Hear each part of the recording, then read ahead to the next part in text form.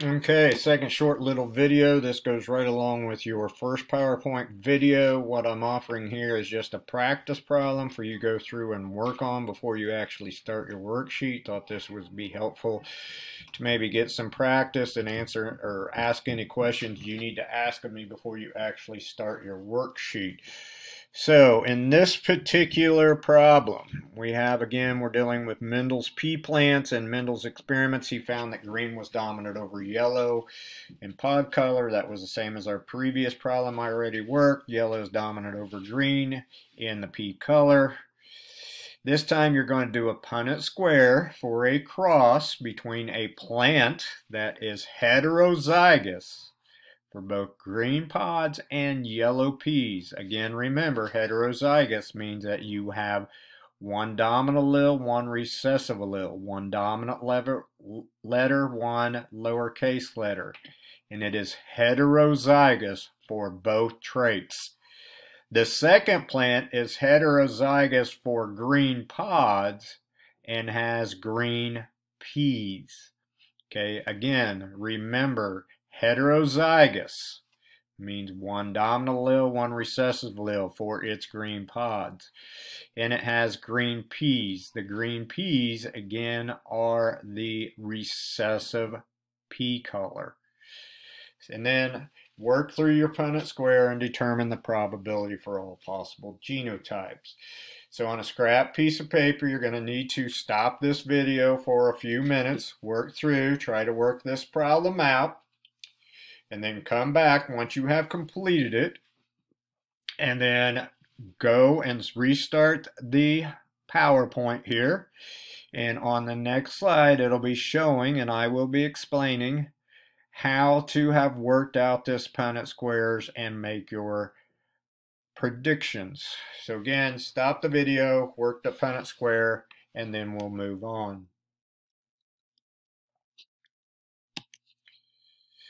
Okay, you're back. Hopefully you took time to stop it and work this out. But let's begin. Again, we'll walk through all the steps. So step one, again, we have to have some letters representing our alleles.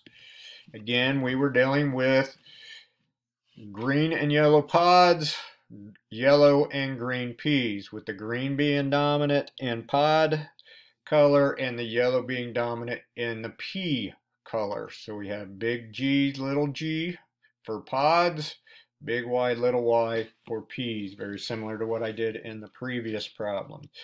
Step two, I told you plant one was heterozygous for both traits. So we're going to do pod color first, so we're going to have a big G, little g. Again, heterozygous means one dominant allele, one recessive allele. That first plant was also heterozygous for its pea color, so we're going to have a big Y and a little y. Now I told you in the problem it was heterozygous for green pods and it had green peas. Well, heterozygous, again, one dominant allele, one recessive allele. The dominant trait shows up, so a big G, little g. Again, green peas are recessive. The only way for a recessive trait to show up is to have two recessive genes. We represent those with two lowercase letters, so the second plant must be big G, little y, little y.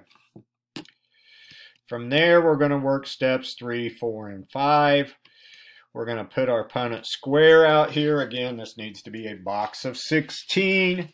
We're going to look at plant 1. We're going to figure out all the possible gene combinations for the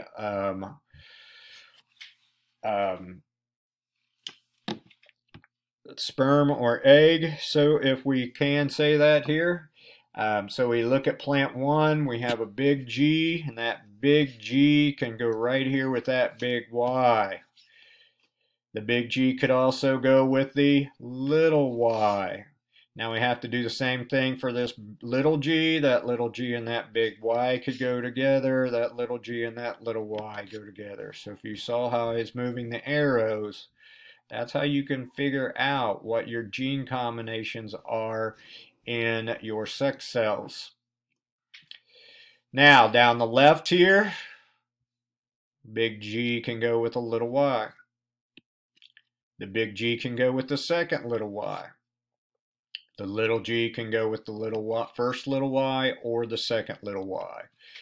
Okay, so you can see there, those are the possible combinations in the gametes for the second plant. Okay, so we have our Punnett square. We have the possible gametes from the two different plants. Now all we have to do in step 5 here is put those together inside the Punnett square. Again, notice, and don't forget to do this like you did on your when we were doing the one factor crosses, very important to put these allele combinations on the outside at the top and left of the Punnett square. Now, if we start putting things together, and you can see in that first box, we're going to get a big G, a big Y, and a little y. We move to the second box at the top. We have two big G's, but now we have two little Y's. We look at the third box at the top. We have a big G and a little g. And we have a big Y and a little y. And finally, we do the last top box, big G, little g, two little y's. Now, very important, it does make it easier when doing the very last part to make sure you're putting your letters back together, your G's back together, and your Y's back together. Okay, that makes things a lot easier to do. Now, in this particular case, you can see that this gamete carries exactly the same two alleles as this gamete. So if we have two gametes that have exactly the same two alleles, and they can possibly combine with these, we should get exactly the same outcomes. So I know this second row is going to be exactly the same as the top row. Now, when we move down to row 3, our gamete has changed. It has a little g, little y instead of a big G. So we again take this big G and this little g and put them together. Big Y, little y, put them together. And that is our possible genotype in an offspring. Again, we work across, big G, little g, but now we have two little y's. And we work across and we realize now we are going to be dealing with yellow pods, two small g's. We have a big Y and a little y, two small g's, two little y's. Again, we can see that the fourth row, the gamete in the fourth row is the same as the gamete in the third row. So we should get the same combinations. Now, what you will be doing on your worksheet is going down and listing all the different gamete formations. Now, I've actually already done that on your worksheets. All you have to do is look in your Punnett square and write down how many of each there are. Okay, I will have already put those on your worksheet. And once you have those, we'll move into the phenotypes. This is what really we are after. Okay, now again, 4 possible phenotypes. We can have green pods, yellow peas. That's the 2 dominant traits. We can have green pods, a dominant trait, with green peas, a recessive trait. We can have yellow pods, that again being a recessive trait, yellow peas being dominant, and then we can have the 2 recessive traits getting together forming yellow pods with green peas. What you need to go through then is count how many of each of these. This is where you have to look back into the Punnett square, look at the genotype or possible genotypes, and figure out what pod color there is in yellow pea. Since green pods and yellow peas are both dominant, we're looking for a big G and a big Y. A big G and a big Y. A big G and a big Y. Any place that we see a big G and a big Y, that's going to have green peas and green pods, and yellow peas. If you counted, that was 6. Now, again, green pods, but this time green peas. So we're looking for big G's for these green pods. But again, the only way to have a green pea is to have 2 small Y's. So looking for big G, 2 small y's. Okay, that's what we're looking for. Big G, 2 small y's. Big G, 2 small y's. Big G, 2 small y's. If you go through and count carefully, you will find these 4 plus these 2 have big G, small y's. You have 6 of those. Now we're dealing with yellow pods. Yellow pods are little g's. We can only have little g's, so we're dealing with these guys here with little g's. Yellow peas are dominant, big W, so we're looking for little g's with a big W. We see that there are 2 of them. And finally, our 2 recessive traits, yellow pods, green peas, can only have recessive alleles, so we're looking for all lowercase letters, and we see that there are 2 of those.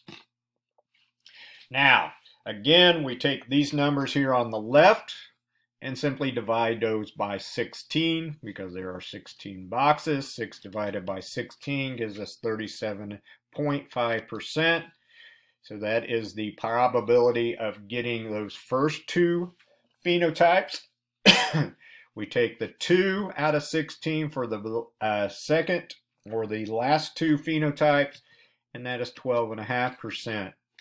To double check yourself, if you add these numbers together, they should add up to 100%. Okay, hopefully when you did this on your own, you got it right.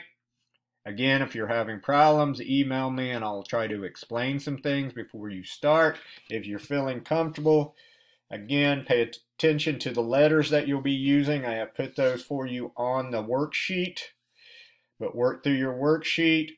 Make sure you get that submitted to me. Have a great day.